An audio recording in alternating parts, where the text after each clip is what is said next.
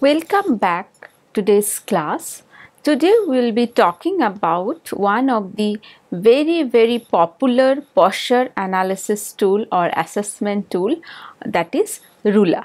Whenever we know about ergonomics, many of us first remember this tool by name. It's RULA. What is the full form? Full form is Rapid Upper Limb Assessment. Okay. Although we know this tool very commonly and we keep on using it very frequently in any kind of posture assessment tool, but this is very important for us to know the detailed technique and what are the way how we can use this tool. These are the things need to be known. So therefore we included this particular tool in this classroom. So let us understand the history of it, or what is the kind of background it has. In earlier class we came to know that OWAS, Ovaku Working Posture Analysis, that was the first posture assessment technique or posture assessment tool. RULA is kind of its second step, okay, next step, not second step, it's a next step, right? So it was developed in 1993, OWAS was developed in 1970 and this is developed in 1993. It was developed by McAtamney and Corlett. You can see if you go to the different search engine, you will come to know this paper is very much easily available. The full publication very much easily available. It is published in Applied Ergonomics Journal. Okay. So this particular method was developed by McAtamney and Corlett, and it is a survey method for ergonomics investigation. It has been described it as survey method for ergonomics investigation. It provides the rating of the musculoskeletal loads in the task where people have a risk of neck and upper limb loading. I mentioned in my previous class that RULA is always applicable when someone is sitting on a particular table chair arrangement and doing some job using mainly the upper limbs, right? So this particular tool will help us to understand the musculoskeletal load for a particular task in case of neck and upper limb. Also it will give us some direction about the trunk. It's a rating of posture, force and movement required while performing the task. So in earlier tool we have seen the posture was more important, the gross posture, right? Trunk like back, then limb, upper limb, arm and the legs. These were the gross posture. Here we have more detailing. We have more detailing about the upper limb. We have more detailing about the neck values, trunk values, etc. So RULA assessment can be performed on the workers in seated or standing without moving about. Now here concern is if somebody is evenly seated or a person is standing, only upper limb is associated with some kind of activity, then we can use. However, it is always suggested that if someone is sitting and doing particular job, then only RULA is more applicable. So what are the applications of RULA? Musculoskeletal risk can be measured in terms of posture as part of a broader ergonomics investigation. Musculoskeletal load on the present and the modified workstation design can be compared. So if you have some target of doing some kind of workstation modification which is going to impact the whole body posture, in that case you can have comparison using RULA before and after.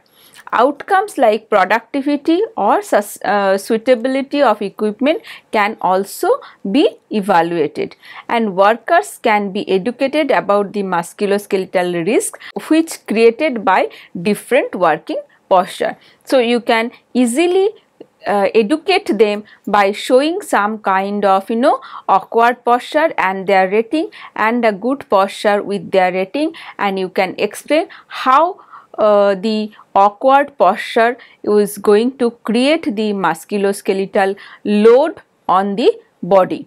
Okay, so this way you can use RULA and you can have research studies using RULA. Now, what is the procedure? Procedure is very similar as we did in WAS.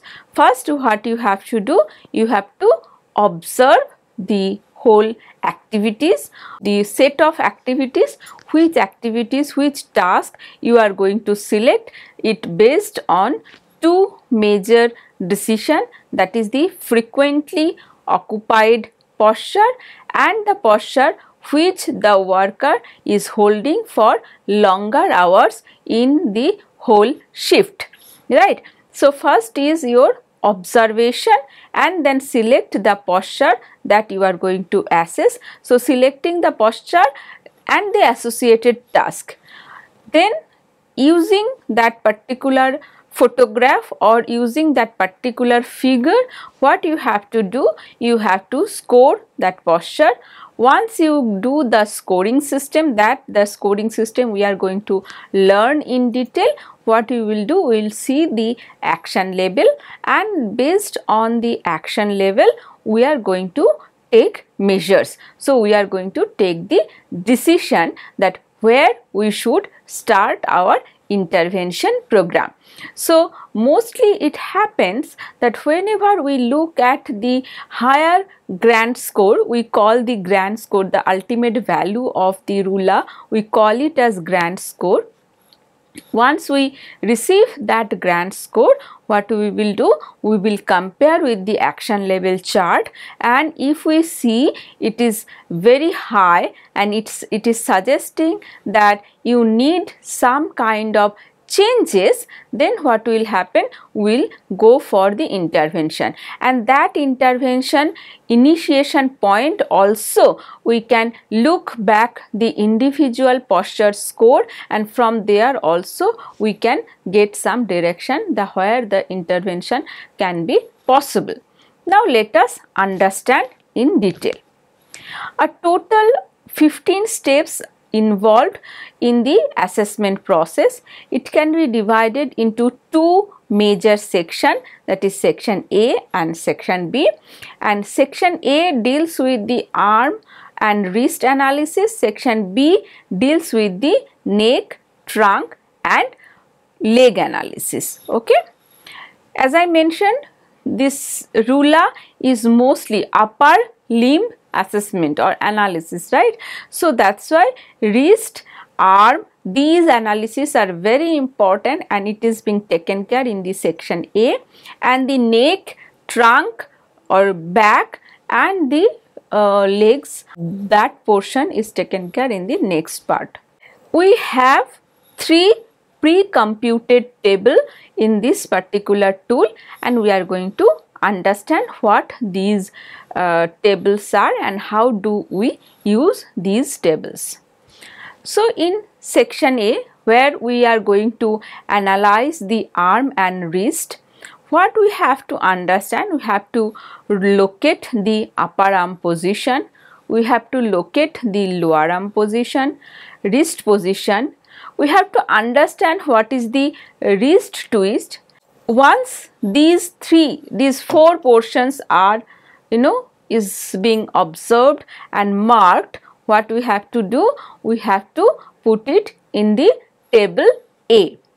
Once we get some score in table A, we have to understand the muscle use score and this is not as, it is add, okay, this is add, okay, and force load score, and from there you have to go to the table C.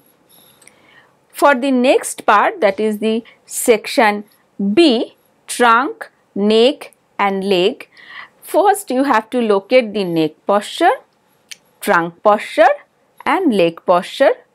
Once we have these three components, you have to find the posture score from table B. Again, as similar in the previous table, you have to add the muscle use score and force load score, and from there you have to get the value in table C. Fine.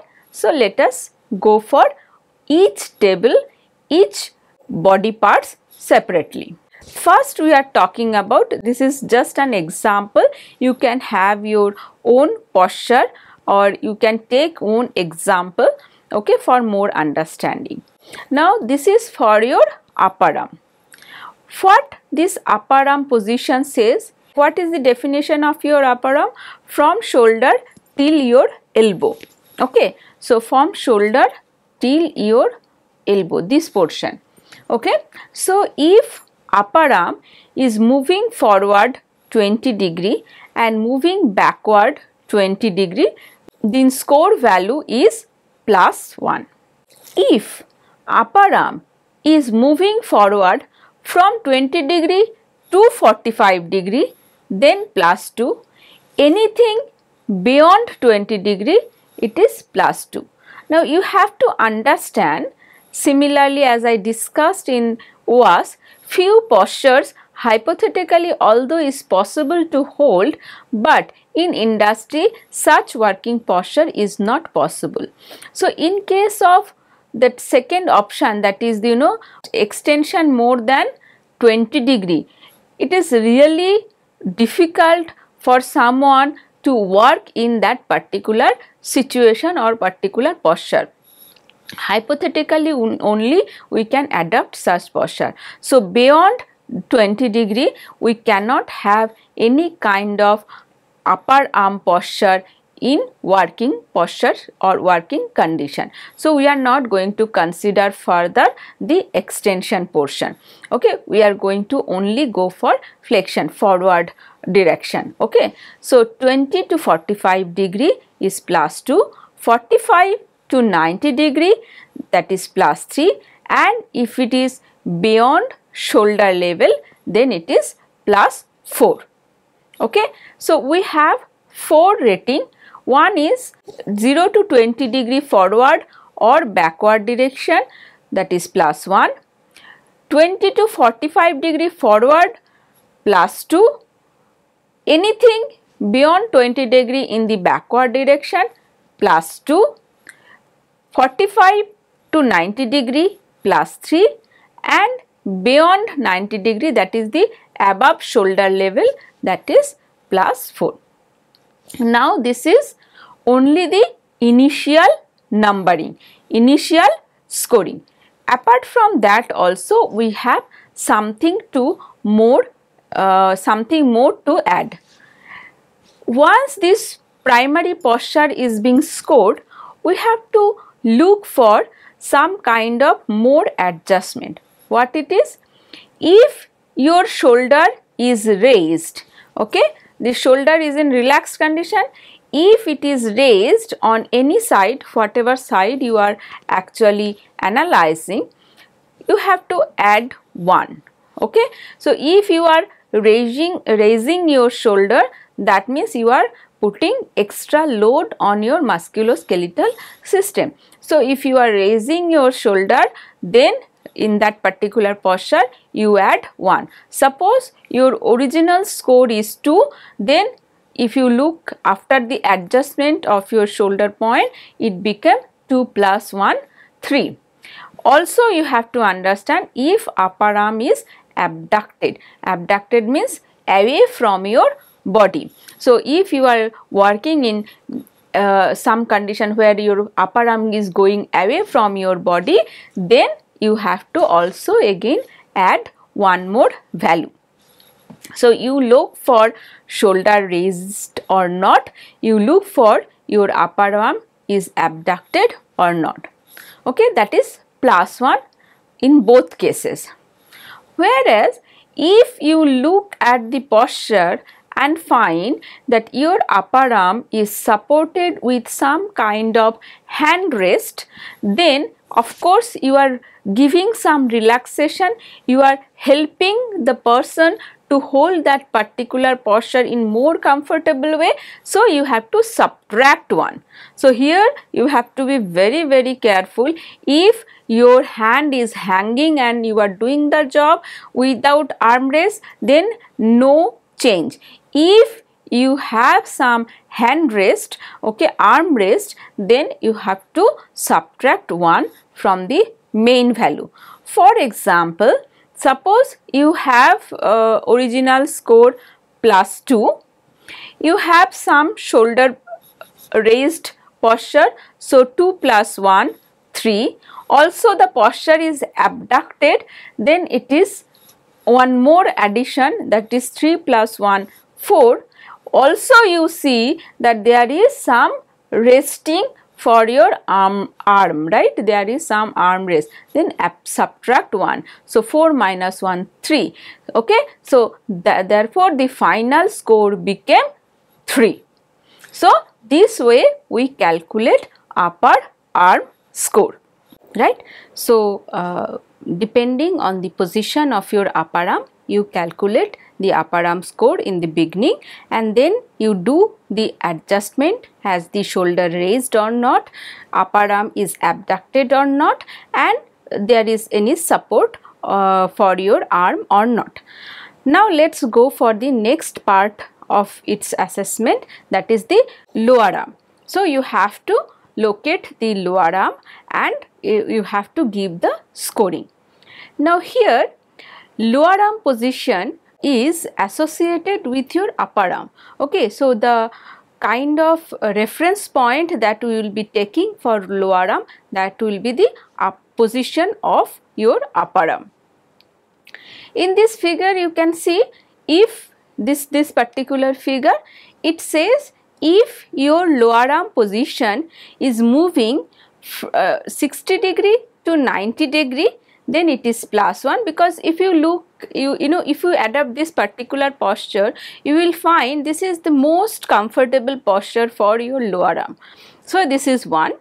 If it is beyond that 100 degree, then it is 2, or lower than from 60 degree to 0 degree, then it is 2, any one of these. So if you are hanging your hand for longer period, then it is really tough, right, because all the shoulder load will come on this particular portion.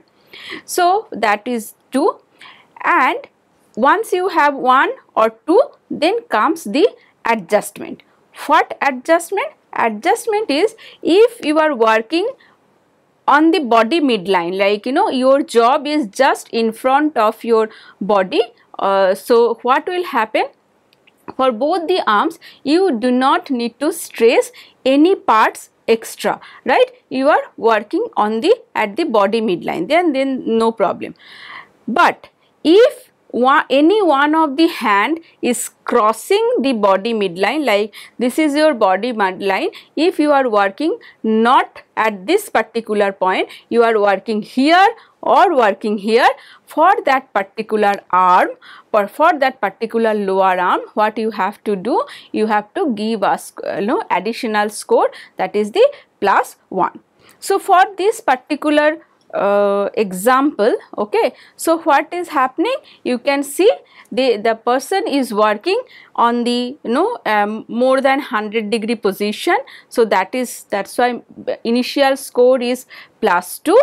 However, he is working on the body, just in front of his body, like he is working on the midline, he is not crossing any body midline, so there is no adjustment.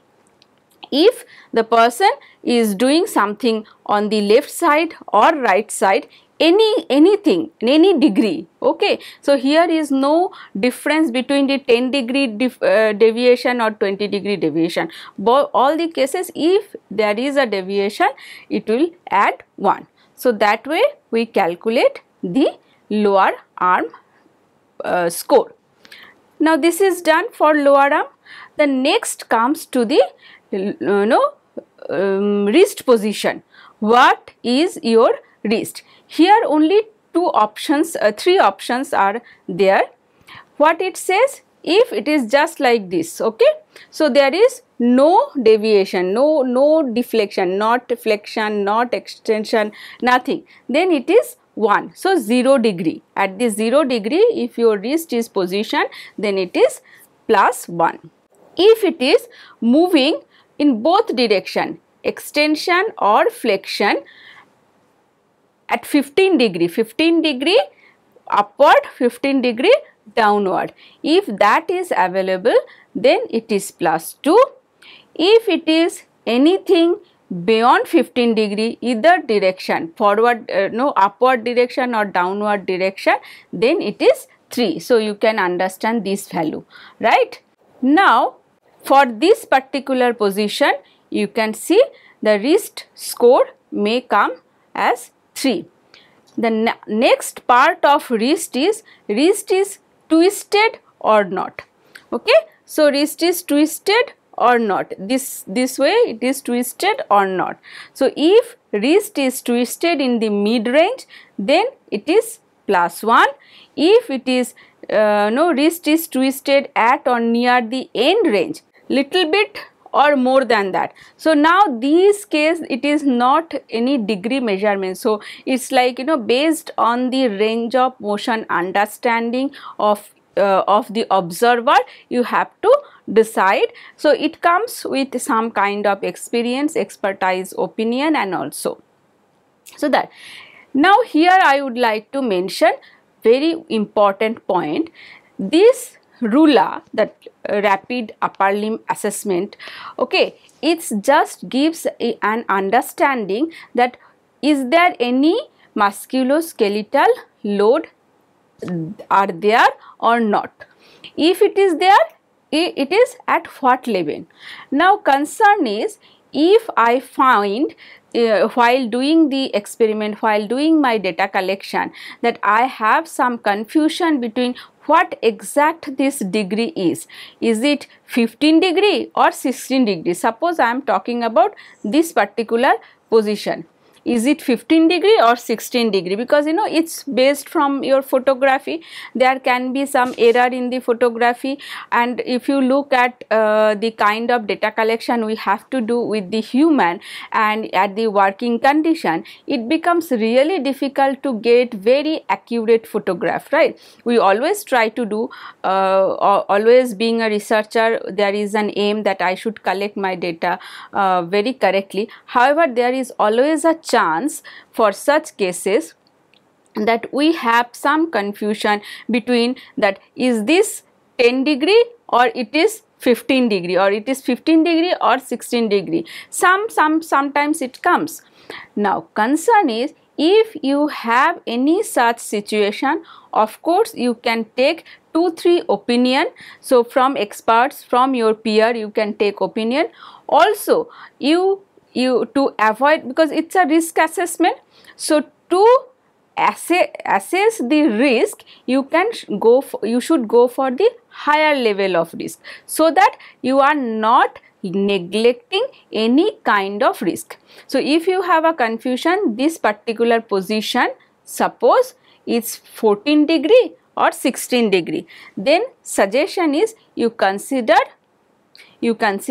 16 degree, not 14 degree, because if you consider 14 degree, then if it is 16, then you are actually neglecting the risk. But if you are considering 16, then maybe the result is little exaggerated, but you are not neglecting any kind of risk. Okay, so that way it's for RULA, for REBA, for all these type of assessment, you should go always whenever you are assessing the risk, you go for the higher value of it. Fine. So you understood that how we are collecting the wrist position and wrist twist position. So for this particular figure, this is the kind of position we have calculated, and this is just for our example. Now let us understand, if we have these numbers, how do we read this particular table, because this particular table will help us to get the first score from the section A. Okay, so in this particular example, our upper arm score was first 2. So you are actually located in this particular block. You need not to see this portion, nothing. So you have your vision will be here only. Okay, because your upper arm score is 2. Now once you have upper arm score, then you go for lower arm. What was our lower arm score? It was 2. Now again from this 1, 2, 3, our lower arm score was 2. So again I checked, this is my area where I should look for. After lower arm, I should check the wrist score. Our wrist score was 2 plus 1, that was 3. Now if it is 3, then this is the only region where I should check, right? Okay. Now once we know the wrist score, we have only now 2 value. From the wrist to score, we confirm, yes, my score is 3. So for this particular example, we have the score value from the section A, that is 3 for this example. Now using this is a standard table. It is available from the original publication, as well as from this also you can copy this. This is a pre-computed table, right? So from this table you can get your score A. Now this, what will happen, gives the upper arm and wrist score from the table A, as we got 3. Now what we will do with this score 3? Now we have to do some kind of adjustment with in the when we are talking about muscle use, because your upper arm is lower arm, these parts are working. So you have to add the muscle use score and you have to load or force score. So what will happen for this particular example? So here is the explanation of muscle use score. If the posture is mainly static, or if any if actions repeated occurs 4 times per minute, then it is +1. For force and load score, if the load is 4.4 pound, less than that, then it is +1. You can convert it into kg. If load is 4.42 to 22 pound, +1. If it is intermittent, same load. If it is intermittent, then it is +1, but if it is static or repeated, then +2, and if anything more than 22 pound and repeated or sudden jerk, sudden shock, then it is like in case of some kind of vibrating instrument, drilling machines, and for those cases. Okay, so it is +3. So once you have your score A, that is from the section A, you got a score, and then you add muscle use score and load or force score. So for this particular example, our muscle use score was kind of 0 because there is nothing. So posture was not is not static. They were doing lot of movement, so it is not static, and action is not repeatedly occurs 4 times per minute. So that was also not there. That is why it was 0. So it is 0, and force use, it was very easy job. So less than this 4.4 to 22 pound, and it was intermittent. Because you can see this is a box, right? They are taking it, putting it aside, maybe taking it, packing it, putting it aside. So it was not that heavy job. So that's why it was only 1. So our earlier score was 3. We are adding 0 for muscle use and we are adding 1 for force and load. Then the final score become 4. Okay, this is for your limb, upper limb. So upper arm, lower arm, wrist and wrist twist. For that we got a final score as 4. Now let's go for the next body part, which is your neck, trunk and leg. Okay. Now let's go for this particular portion, that is the neck location. How do you do that neck? So when you are sitting on a particular position, you are looking on the forward direction, only movement in the forward direction, okay, that to 0 to 10 degree. If it is 0 to 10 degree, then it is plus 1. 10 to 20 degree in forward direction, it is plus 2. More than 20 degree in forward direction, that is in the flexion position, then plus 3. And here it is very important, any activity in extension mode, okay, any activity in the extension mode for your neck, it is plus 4, because this is a very dangerous working posture. You can do it for your exercises or many other small leisure activity or something, but you cannot hold this particular posture in extended, this particular neck extension posture in industrial situation. You cannot do any kind of activity, right? So if that is available, that means that posture is extremely bad, okay. So that is why it is plus 4. So any posture in the extension position of your neck, it is plus 4. So it is getting highest value. Similarly, what we did for your upper arm, lower arm, some kind of extra adjustment with the basic scoring. For neck also we have some kind of extra adjustment. What it is? If neck is twisted, we will say this position, this movement, okay. Anything, this movement, if it is there, suppose your neck is bended towards 0 to 10 degree and you are working in this position, okay. So then it is forward, that is plus 1, and twisted either on left side or right side, then it is 1 more plus. Along with that, you need to see, this is twisting, this is twisting, the next portion is bending, this is side bending, okay. So if any side bending is there, then it is plus 1.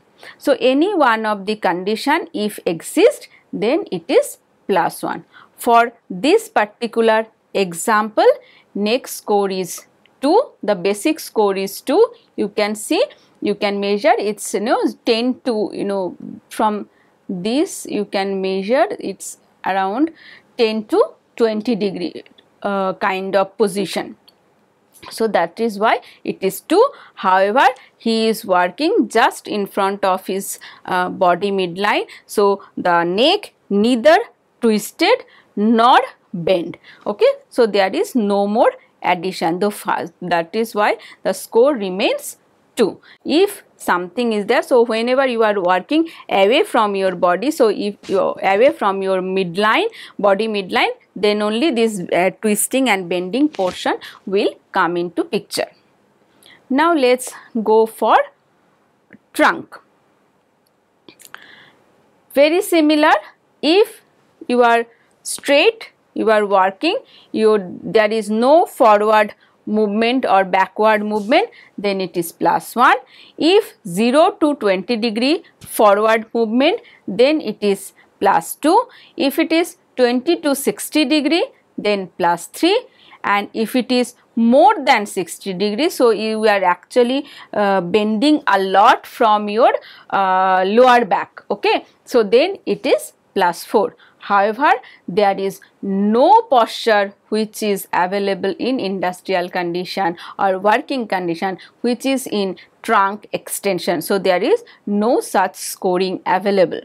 Okay, so and also we should give similar kind of adjustment, that is trunk is twisted, that means you are moving towards this direction, then +1. If it is bending in this direction, then it is +2, one more +1. Okay, that is the kind of adjustment you have to do. So for this particular example, we found that the trunk is bent towards forward direction, very light bending but not straight.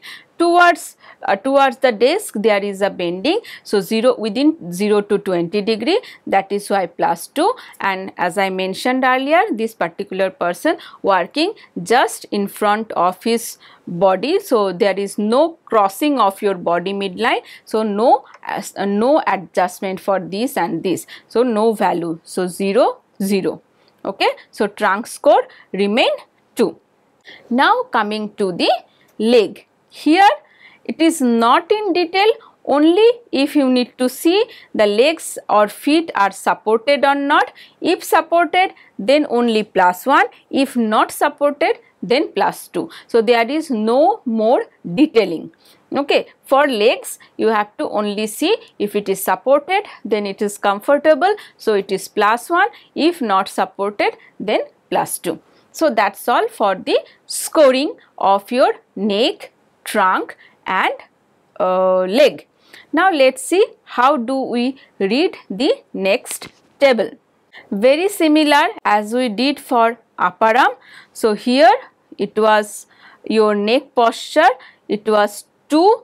So you have a kind of system where you are here, this particular zone is fixed for you.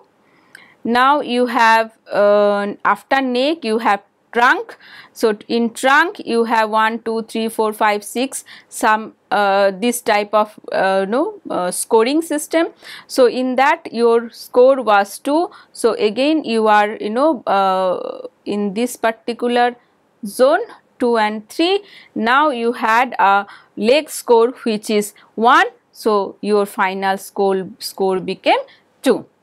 Similarly, what we did for from this section A, for section B also we have to do some kind of adjustment, that is the muscle use score. Similar definition, so you need not to relearn it, it's a similar thing.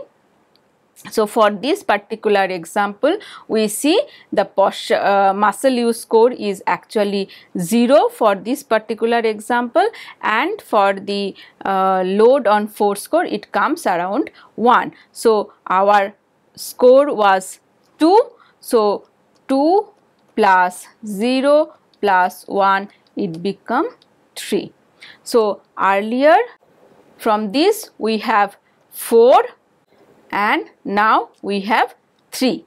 Okay, see these are the 2 scores we got. Now we will derive the grand score. How do we derive grand score? So this is this particular table is called table C, and so from this we have 4 and this we have 3. So we have to go. So this is the location, and then this is the location. So we have 3. We have 3, right? So we got the final value as 3. Now let us see what is the action label, what this 3 means, because ultimately once we get the grand score we have to tell what this grand score means. Now there are some action label. This is the portion where you can interpret your final score, and this is the whole worksheet together. This helps you in data collection. In this example I compiled everything in one sheet, and from here you can do your data collection. Now as our RULA score or we can say grand score is 3, then we have to see where it is lying. So 1 to 2 it says acceptable posture. So if your posture, if your RULA grand score becomes like within 1 to 2, so either 1 or 2, then you say that yes, this particular working posture is acceptable. You can work with this particular posture at least for the whole work shift. Okay, the next range is 3 to 4. What it says? Yes, it is kind of no concerns are there. You need to investigate, but it is not that urgent. Yes, there are some possibilities that if you continue working, maybe you will get trouble. However, it is not that bad. Okay, so the language is further investigation changes may be needed. Now the next step is 5 to 6. Here you can see next step is 5 to 6. Further investigation and changes required soon, and if it is more than that, it's 7 and more than 7, then investigate and implement the changes immediately, because if you do not take immediate action, you will have some kind of bigger trouble. So that is why this is the dangerous, or it is quite risky. Now we got the value, we understood how the RULA score can be interpreted. Now let us go into more detail about, once we interpret the grand score, how do we start our intervention? We have to take a decision, right, that I need to do changes. I realized, being a researcher, being the observer of this particular work posture, that yes, this particular posture is not good, is awkward, and the risk level for musculoskeletal disorder from the posture point of view, it is risky. Fine. Now I need to start my intervention. I need to see how do I change it, how do I take it to the lower level of risk. How do I start? What we need to do is, we need to re-look the individual scoring. Okay, how do I do that? We have individual scoring for upper arm, for lower arm, for wrist, neck, trunk. We have all these individual scoring. We need to see because of which body part or which scoring this final value has gone on the upper side, okay, has gone in the extreme side or on the higher value. Okay, if we understand that, then we need to check in the workstation or workplace that what are the components, what are the workstation elements or design elements available which is causing to hold that particular posture of that particular body part. Okay, it's not that everything is responsible, maybe some component is responsible, so we need to identify that. If we can identify that, then there is very direct initiation point, like you have very specific point where you can start your intervention. So RULA score not only gives you an understanding the what is the level of risk, it also helps you to start or to get the direction from where you start your design changes or design modification. Okay, modification in the product level, maybe positioning, maybe the orientation, many other aspects. So it's absolutely based on your case to case. Okay, so it keep on changing, the decisions will keep on changing. It may happen that lower arm is the only body part or only component which is causing the higher value of this RULA score. However, once you are looking at the workstation, you realize that there is very less chance to change that due to work demand.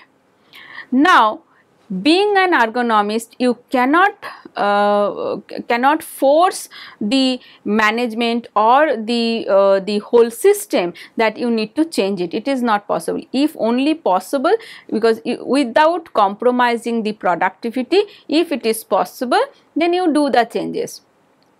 But if in any case there is a possibility, it is not possible to change that particular portion, then you have to relook into the other body parts, so that how can we rework and take that final grand score on the towards lower risk region. So it is not always whichever is giving more impact, we will start with that. Maybe in the working condition, maybe the work demand is such that we have less freedom to work. So that is where we have the challenges, and designers always take up those challenges and do lot of design modification, and they come up with changes in the whole workstation, or changes in the position, layout, orientation and everything. Okay, so that is how we use RULA. Now let us understand. So this is the kind of action level in more detail. So as I mentioned earlier also, 1 to 2 is the negligible risk, 3 to 4 is low risk, 5 to 6 is medium risk, and more than 6 or near 7, these all are very high risk and it needs implementation immediately. So let us understand the advantages of this particular tool.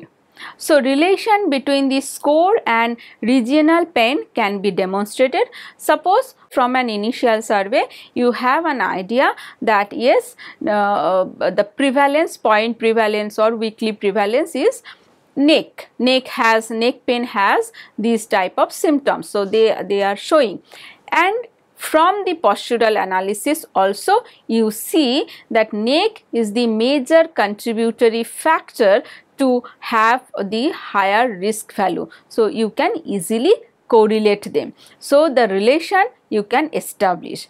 Outcomes like productivity and suitability of the equipment can be evaluated, because if the posture is not optimum, then it is definitely going to affect the productivity of the whole system, suitability of the whole system. So you can really evaluate the system based on these whole analysis.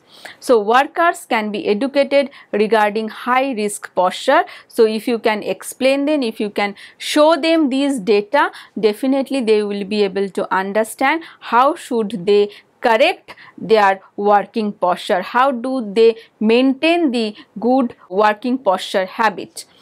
Comparison can be made between the pre and post intervention. It's very easy. So if you have a grand score value of 7 or 6 and then after intervention it is 5, you can easily say how it has been improved, right? And it is very quick and easy. So these are the kind of advantages. However, there are some disadvantages. So this task with whole body involvement cannot be assessed. It's only some your upper arm, lower arm. So upper limb, neck, trunk and leg. So leg also has very limited contribution. Organization and psychological factors are not in consideration. Only the physical position is in consideration. Capturing the this spelling is wrong.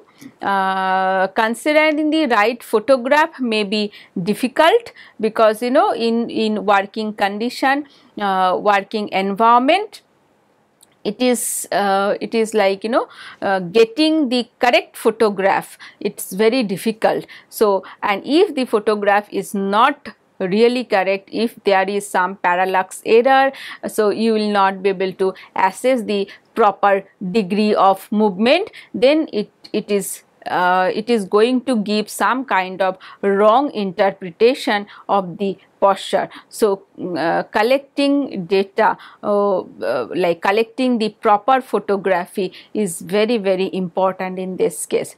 Several RULA assessment may be required for one task. Of course, for a whole job, for a whole task, it's not that only single posture is being adapted. It may require 4, 5, 7, 8, depending on the complexity of the task, lot many postures. So each postures need to be assessed separately using RULA, and have to choose the most extreme posture, because that gives you an understanding how dangerous the whole job is. So if you can address the maximum risk, of course the other risk also will be taken care. So but at what level we may not understand from this RULA. So these are the disadvantages of this particular tool.